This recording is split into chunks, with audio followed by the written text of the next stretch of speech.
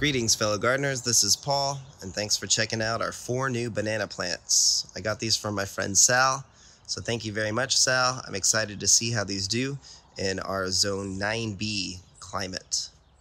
Now first is Rajapuri. Now this banana will be small to medium sized. It will be straight or slightly curved, and the bunches will get 40 pounds. Now it's native to India, and it's known to be sweet and creamy, more of a dessert type of banana, so a very sweet, light dessert type of banana.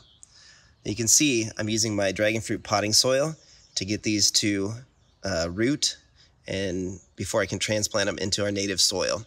And what I'm using here is peat moss first, pumice, perlite, sand, and some biochar. Now I'll top dress it with some Fox Farms in a few weeks once it kind of settles down a bit.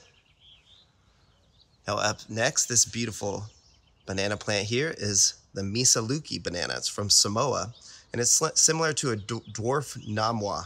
It will get 15 to 20 feet high in height, and it's disease resistant.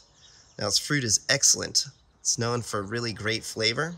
It's sweet, and you can see our friend Sal had a nice bunch when we went and visited him around a year ago. I haven't tried it yet, but I hear it's reported to be an excellent, really great flavored fruit.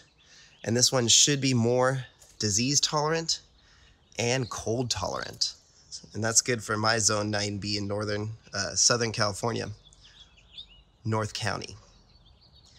Now, the reason why it's more cold tolerant is that it was collected in a higher elevation in Samoa, which I find interesting. And believe it or not, this is commercially grown in New Zealand. So it's gotta be a really great flavored banana. I'm excited to try it someday. Now up next, you can see blue java. This is a beautiful blue java, and also known as the ice cream banana.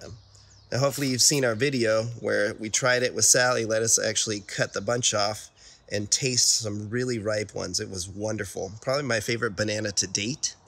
You could also see I took a picture of his bananas when they are still blue. So they're blue when they're not ripe, but they will turn yellow and really thick and plump when they are ripe. And this is easily my favorite banana that I've ever tasted to date. They call it ice cream banana in Hawaii.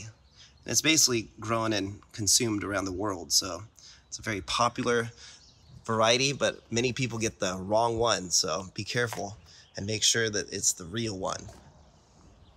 Now last but not least is the San Jose banana. Now, I've done a video on this before. It's similar to the Del Monte banana, and it's native to Costa Rica, or it's from Costa Rica. And Peggy Winters and Jim Nitzel imported it, which are some really famous California rare fruit growers. So this is a really nice size San Jose, and this will get rather large in time. You can see I have some other San Joses that have survived the winter, and they're just popping back. So I'll add this one to this bunch here. And I'm actually probably going to move this blue java and put it with the other one that you just saw, but it survived the winter really well here, and it's just waking up. But I want to separate these bunches so in time they won't get mixed up. And then last but not least, I also have this SABA banana. And this one's doing the best, or it's waking up the first out of all of them after our winter. So there's a SABA banana that's just looking great. So there you go. There's a little update on our bananas. Give us a like and a subscribe. Thank you so much for your time. Have yourself a wonderful day. Take care.